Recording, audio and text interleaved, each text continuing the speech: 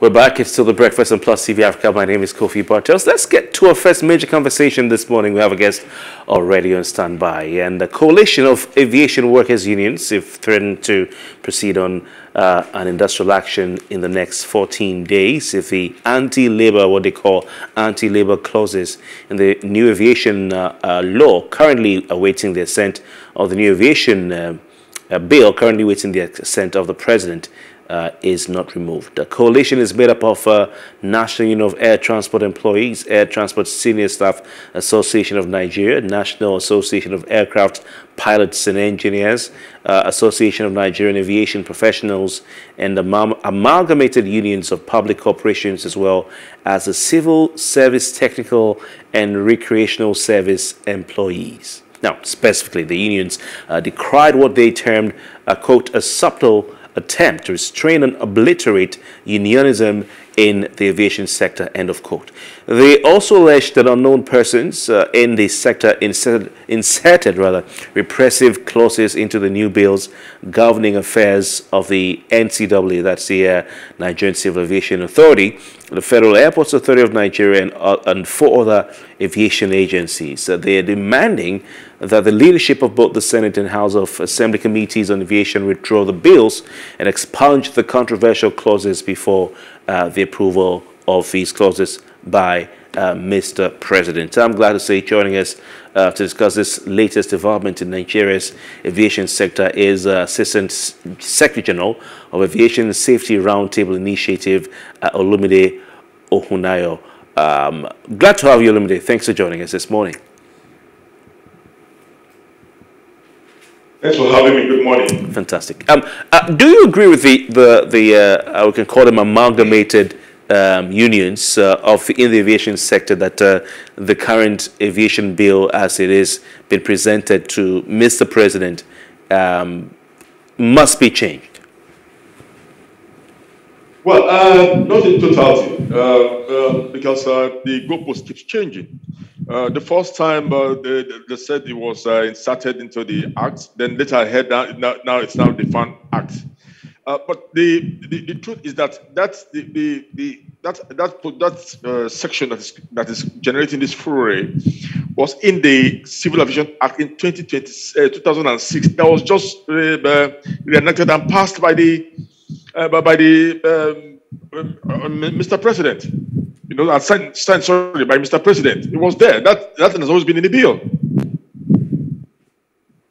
So just wondering why all of a sudden it's turning to an issue for the union. All right. But some have said, you know what, this is their chance to get a change. If they didn't have that before, this is their chance to get a change. And of course, the fact that we look at the labor laws in the country, anything that should affect unionism in any part of the, any institution in the country, not just the public sector, but the private sector, should be discouraged. So what do you say to this? If it's something that was there as far back as 2006 and it's simply repeated in the new law, does it mean that they should not stand up and fight it? Shouldn't we be looking at the heart of the matter, whether this insertion or this provision rather helps things? That's the little part I gave in my opening statement that I would support it a bit. That well, they need to look at it and have it adjusted. But you see, the truth here is that all the while that particular clause has been in the Act, they've always gone on strike without anybody holding on to that or obeying that clause. So probably they're looking at the future whereby the rule of law will take its effect, and it might probably be used to hold them down. But let me just let us look at it. That's clause. That's on Article 67 of the General Service section of the Civil Aviation Act, and it says the minister may by regulations prohibit all or such class or classes of workers, officers, and other employees of persons, whether corporate or natural, engaged in a provision of the services specified in Section 1 of this section from taking part in a strike or other industrial action. Now, what are the services? They are all services which facilitate and maintain the smooth, orderly, and safe takeoff, takeoff flights, and handling of aircrafts, and the disembarkation and evacuation of passengers and cargo, respectively, in all aerodromes in Nigeria are hereby designated as essential services. Now, this clause is for actions within the aerodrome area. Aerodrome area here is about we're talking about the runway area, the taxiway, where aircraft land. It's critical stellar safety area of the aviation industry. Well, so on whose part? I mean, at the end of the day now, you have these workers who are saying we're embarking on a strike action.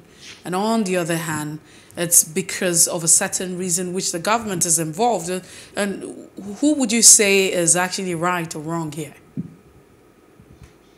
Well, like your colleague there said, if this was in the act before, and you now want it removed or expunged, then you have to go through negotiation, make awareness about it, and see how it can be expunged. But to say it was just smuggled in, that is not the fact. So that's why I've read the 2006 Act that was repealed and now reintroduced now and signed by Mr. President, and it's still in the new Act. Now, under this Act, now what that Act says is that it's those on the aerodrome side. But look at that aerodrome side.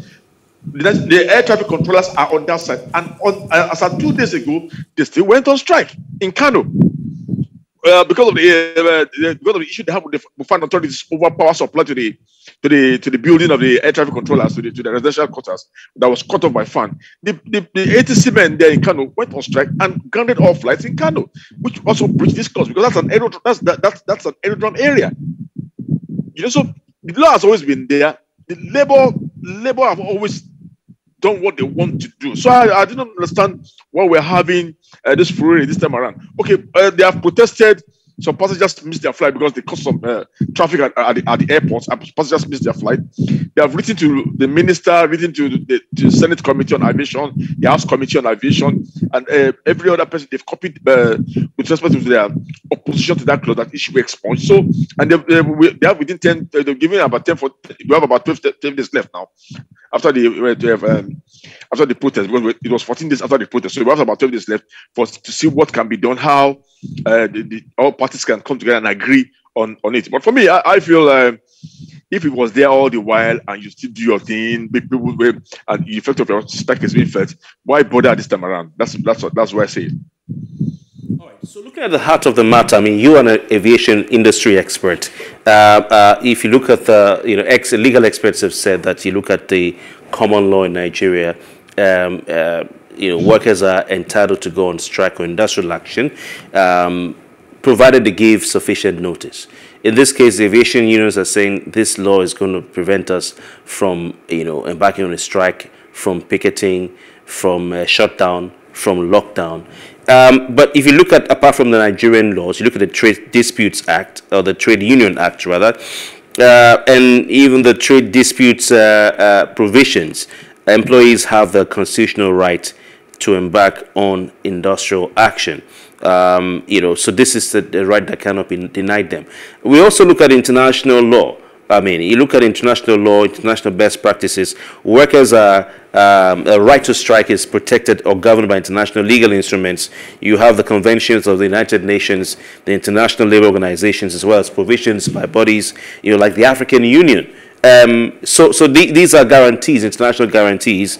Let's look at the international practice across the aviation sector around the world. Don't we have aviation sectors in other countries, including the advanced or more advanced countries, going on strike or industrial action? Well, I agree with you. We have industrial action in all aspects of the industry. But the clause is delving at right now is on the aerodrome side. That's which has to do with safety. They're saying that it should not affect landing, takeoff, disembarkation of passengers, and the boarding of passengers on the aerodrome side. But that we can do all you need to do at the airport, within the airport terminal. in and around the airport, in your offices, but not on the aerodrome side. That's where the standard safety is not being tampered with or risked. So this law has always been there, and the unions have always gone on strike and had their way and whatever decision they wanted the government or agencies to act upon was dealt with based on them using that instrument, that strike. So I don't think that power has been taken away. Again, the air traffic controllers are the one on the aerodrome side who should, to me, should be the one that should have kicked against that clause. But the air traffic controllers still go ahead with their strike. But this time around, what they do is that they serve the notice to airmen and that they will be proceeding on strike so that airlines and operators can prepare for the day that they're supposed to proceed. The one that happened in Kano was spontaneous. They did not give any notice. They just stopped. They just didn't operate, allow any flight to take off. They didn't give any startup or allow any aircraft to land. So that happened in Kano on Monday. But like I said, it's the aerodrome side, and then I think for me, personally, I don't see anything wrong with this. Since time immemorial, we know that unions have always used their right and used it effectively to get what they want. Yeah, but it seems like there's a bid here to have reason at play. You've talked about what happened in Kano. If some airline is on the way from Dubai to Kano, and then maybe it's supposed to land at 12 p.m. or at 1 p.m.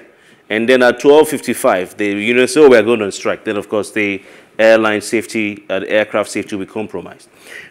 So shouldn't we, rather than say you cannot embark on such industrial action if you're in the aerodrome axis of the airport, like you've said, shouldn't we say we should conform to the laws of the land, which, I mean, the Trade Dispute Act is quite touchy, if I must be honest, but shouldn't we say that, okay, let's conform to the best practices, looking at the laws across board, give us ample information, let us know so and so days ahead, let's sit around the table and agree that if you're going to go on a strike, you're going to tell us that you can go at this time. Why I'm asking this is because I asked again, sir, across the world, what are the international best practices? Do workers in other parts of the country work in the aerodrome area, do they go on strike or not? I don't know, do they go on strike or not? Because we can look at what the other countries are doing to learn from. And in the aviation industry around the world, strikes are legit and allowed both on the air side and on the terminal side of the airport. So unions have a way of going on strike, and they give notices ahead for such strikes to take place, for those in the critical areas. We've seen air traffic controllers in other countries refuse to work, and the Air Force personnel are brought in to marshal some flights, and commercial flights are reduced or stopped abruptly, only for emergency flights to be allowed to land, just to take care of the situation while they negotiate with air traffic controllers. So the labor unions around the world have always gone on strike, whether they work on the aerodrome side or the air side. It's not that necessary arrangements and information are available to the authorities, and alternate plans are made. Okay, but, let's come back and also look at some other issues. Apart from, union issues and the clause, in the bill that you have workers of the aviation sector protesting. Let's look at the issue of, the aviation fuel and the fact that, the prices of flight-based, domestic flight have been on the high on the other side. And at some point, they have also threatened to hold work. We also hear the minister saying that it is within, out of control for the sector, whatever crisis they're faced with, especially with the aviation fuel. It is out of their control and there's nothing that can be done.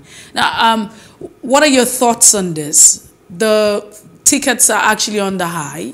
Tickets have actually gone up to as much as 50,000 naira and above.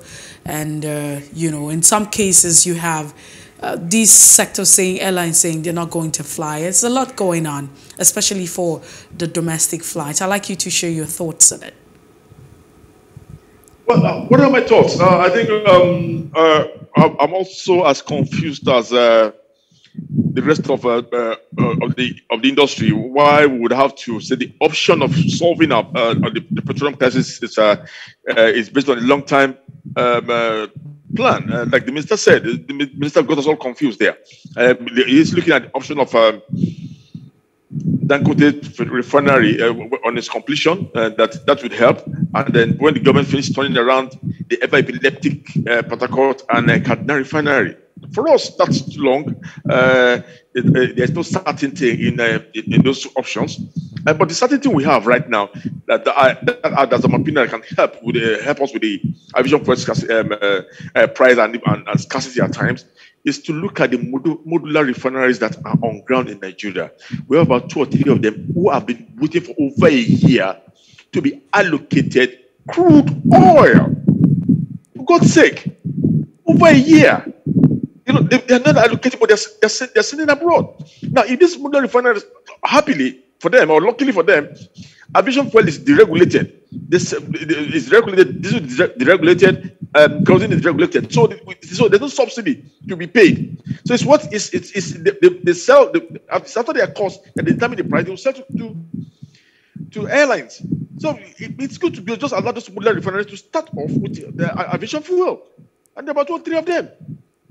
Again, in the interim, because of the high cost of the oil price in the international market caused by the war in Ukraine and between Ukraine and Russia, I think the landing costs at the ports and the taxes at the airport should, for the moment, for at this period, be waived, so the price can drop. We started the year with 119 naira per liter, and today it's about 900. It's about 900. 900 naira, which is more than the naira is falling to the dollar. So if the aviation fuel has gone about 7-fold of its price in January, and the ticket has just moved from about 25,000 in January to about 150,000, which is about 5 times the price in January, then you will see that the airlines have tried not to move to match the level of fuel price. Match the increase in fuel price. So that's the situation we're in the industry. The fuel price is killing. The airlines are not getting strong. We have lost 2 airlines are down now, Aero and Dana, and we just hope we don't add more to it. Rather, we need to expand that capacity. And in expanding that capacity, the condition of operations, the cost of operations must be favorable to expand capacity and to improve operations from the airlines. All right, thank you so much. What we have on ground is that the unions have given this 14-day ultimatum, and they're saying that the clause in the Electoral Act, the Aviation Act, which in the presidency, it goes against all international conventions and laws and practices in the aviation sector. So 14 days hence, we might see a total shutdown of the aviation sector in Nigeria. I mean, probably we're almost at a shutdown because we hear the airports are scanty these days. But of course, we're getting towards the end of the year where people will be traveling around and traveling for their holidays. We expect to see, I'm sure you'd agree, increased activity at the airports. Let's see what happens. They have also said that the issue of essential services was not discussed at any time when the 6 bills in consideration were discussed at the National Assembly level. So they think that this was smuggled in, behind Can I clarify that? Yeah. I will only appeal to the unions to please handle with care. They start with communication. They should see how they can improve that communication before they get to that using that last stick, which is strike. And hopefully I don't think we'll get there. But you see, when you say it was smuggled in, no, they said yes. When they say it was smuggled in, it was in the last act, and the act was reproduced and updated. So at that point, we're all at the assembly. I was there. They were there. At that point, they would have objected to that clause being in 2006. I said they should not put it back in the new law by Mr. President, and that has been appended. That's an SCA Act. But now they're saying they're looking at the one with the FAN Act that it wasn't there before, and it has not been smuggled in order to stop them from protesting and get the concession. I think that's that is the key issue now. All right, Mr. Ohunayo, we have to go. I mean, I'm glad you've clarified this since you were there, and we'll see what happens. But the aviation sector is very critical. I'm sure you already know this to the Nigerian economy, and it's in the state of of crisis right now. Thank you so much for your time, and look forward to seeing you again. Thank you for having me. Yes, he is the Assistant Secretary General of Aviation Sector, or Safety rather, Roundtable Initiative. We have our next conversation up next, of course, a guest standing by. I'll be right back after this to continue on The Breakfast.